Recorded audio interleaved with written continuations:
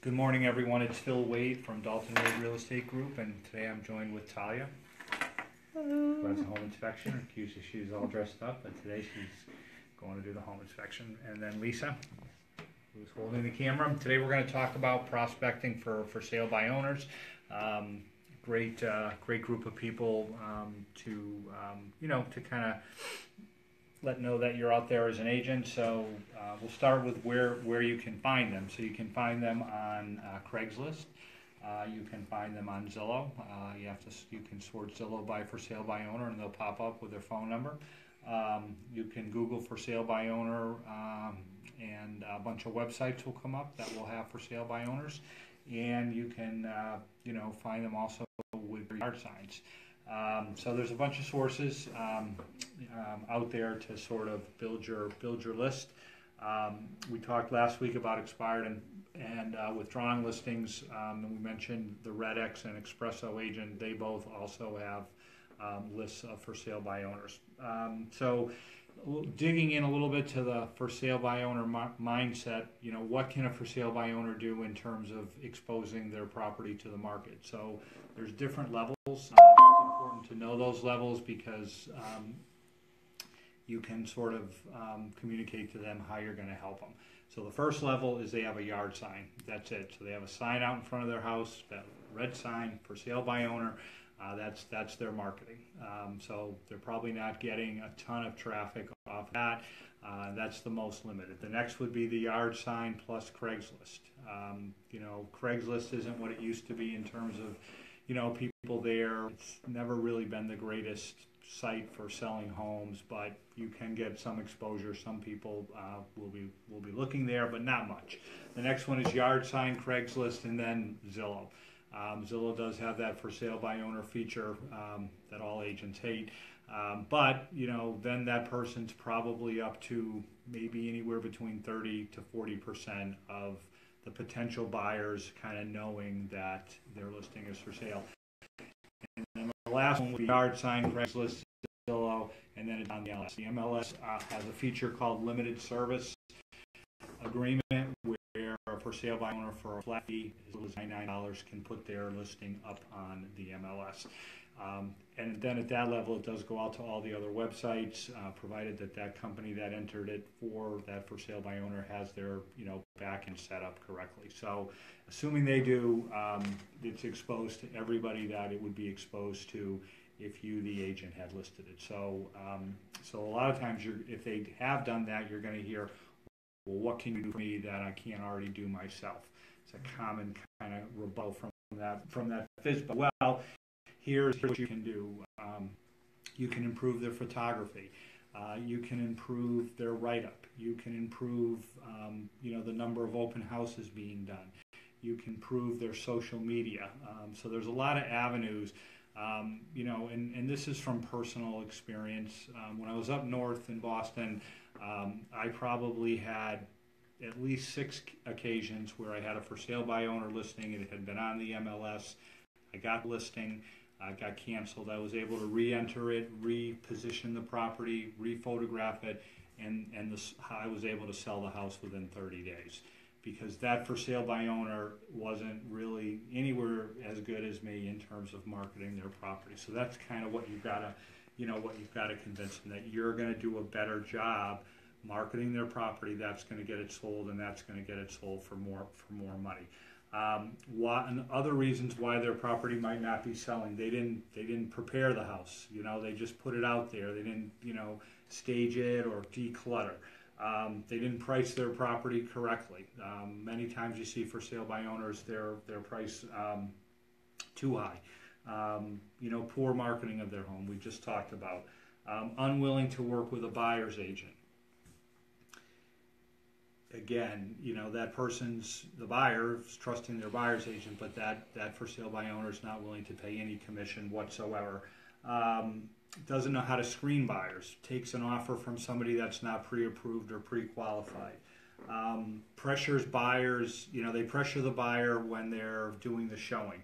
They're all over them. I mean, we've all kind of been in there for sale by owner, and they're aggressive, pointing out all the features, and that buyer, just wants to be left alone with their agent, and it's a big turnoff.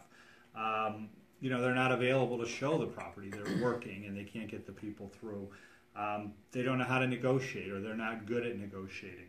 And then they also have trouble negotiating the home inspection. All these things cause, them to not get their, not to get their, their home sold. So again, when you start calling them, you need to gain their trust. You need to quickly communicate that you're going to fix their problems along the marketing, or if their property isn't really being exposed, it just got the yard sign in Craigslist, that you're going to fix that for them by getting them up on the MLS. And at the bottom line, so many times for sale by owners think they're going to sell the house for the same amount that you're going to sell it for. And then why would they ever use a real estate agent? Well, the truth is you're going to more than likely be able to sell it quicker and for more money.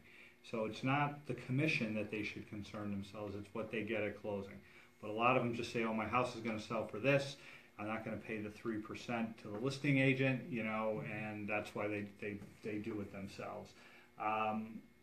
Now, again, sometimes to get their listing, you have to lower your commission. You're speaking, their language, and their language is cheap.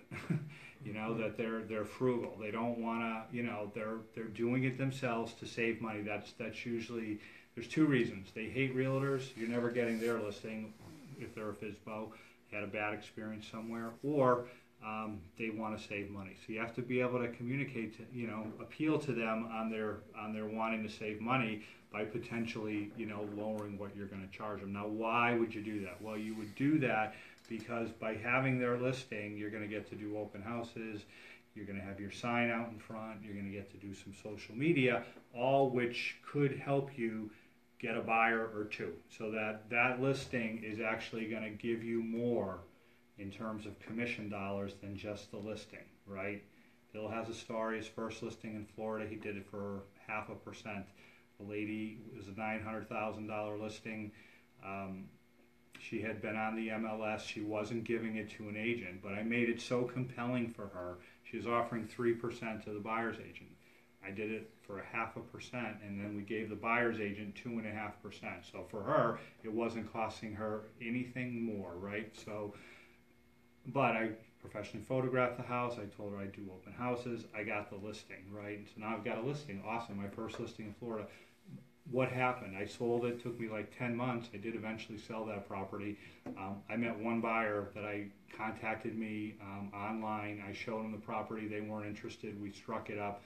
I ended up selling them another property. I made $27,000 because they were a $900,000 buyer, and I got a referral that I made another $11,000. So this lady, trust me, she was not, she was bombarded by agents wanting to charge her 6%. You got to think sometimes a little bit outside the box, but again, it's up to you. You can, sometimes people don't want to do that, meaning the agent, and that's fine too. So things to remember, again, they get a ton of calls. They're bombarded with calls. You've got to, show your value. Some FSBOs will never ever give their listing to anyone. They hate realtors. Had a bad experience. They're not paying anybody any commissions. Whether that's beneficial to them or not is I personally don't think it is. Find out if they're willing to work with a buyer's agent. It kind of tells you that they're willing to pay some commission, usually the 3%. Well, now maybe you can get them up to paying 4.5%, or you get 2% and then you lower the buyer's commission to 2.5%. They're not going to miss a showing, so it's not really going to cost them all that much more. Sometimes it takes a few phone calls to. I got another, again, right when I first started in Florida, listing right around, I think it was $779,000. I called that guy probably 8 times, but eventually he got tired and he wore out, and because I had been in touch with him and continued to follow up with him, I was the person that ended up getting that listing. And then have some goals, calling expired, withdrawals, and for sale by owner.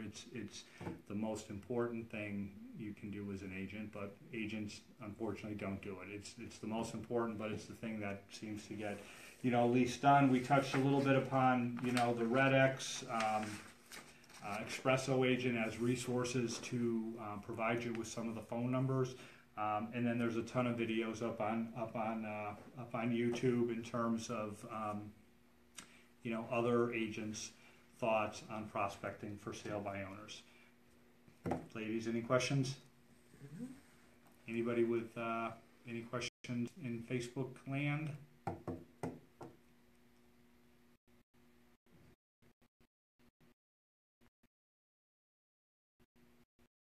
No?